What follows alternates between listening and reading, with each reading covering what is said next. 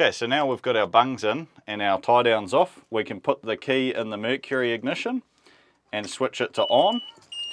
Now, turning that on turns the ignition on for both the Orion kit and the engine.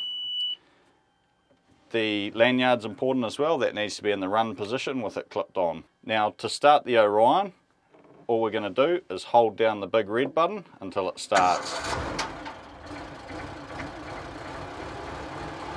Easy as that. And to turn it off, same thing. Just hit it once and it goes back off again. So before we take off, I'll just run through what these buttons here on the Orion kit do. Firstly, we've got our rear wheels and they're going up. So that's on the top. Anything on the top brings the wheels up. So we've got our rear wheels there and we've got our front wheel there. Now down the bottom, it's the same. The rear wheel going down and the front wheel going down. You'll notice there's a cog with an A in the middle of it, with a down and with an up.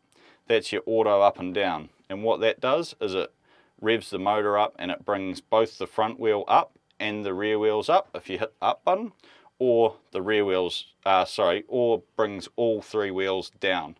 It always does the front wheels first and then the back wheels, so you can have a quick look out the back and double check that they're down or up. Now you only want to use that when you're on the water.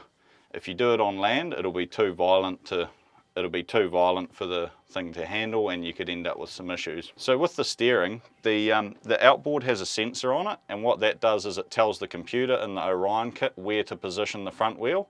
So if at any point you need to know which way the front wheel is facing, just have a quick look at the outboard and it'll be reflective of that.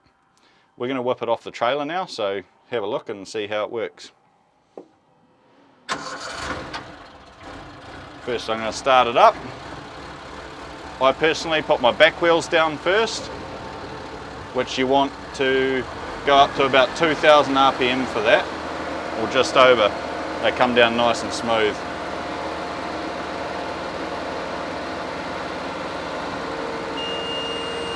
Once they're all the way down, you get that nice little beep, and then you can do your front wheel.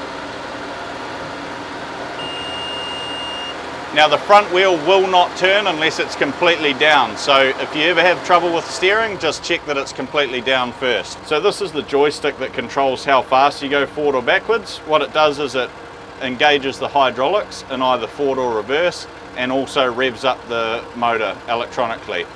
Now we know we're lined up pretty well in the middle, so we can reverse off.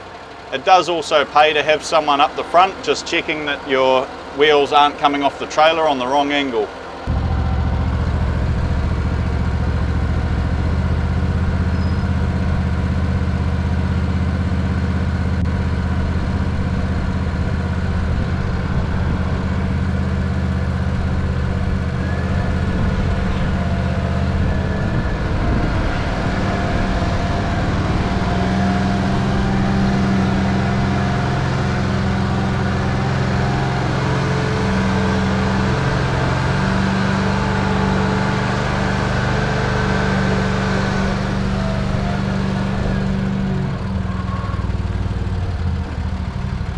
Now, seeing we've already done all the prep work, we can actually head straight into the water from here.